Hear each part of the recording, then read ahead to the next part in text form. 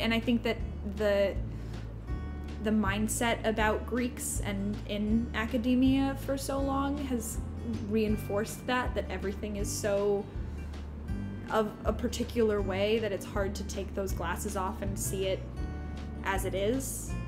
I mean, I didn't really come to it with it, like I didn't really read it with any specific preconceived notions, so the things that popped out to me were just the things that popped out to me, and specifically in Medea and in multiple readings of Medea, because that's one of my favorites.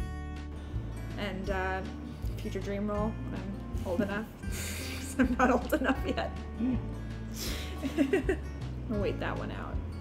But dear God, such a good part. I definitely don't think I read them from a director mindset at that time.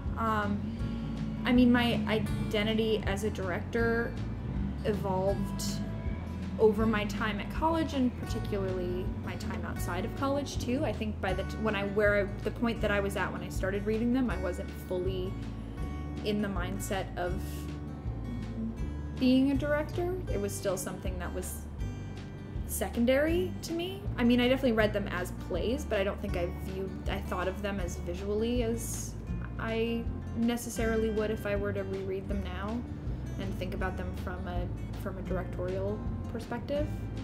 I think I read them slightly more as literature at the time, and especially because I was reading so much at one time and reading through them more quickly. I think I read them more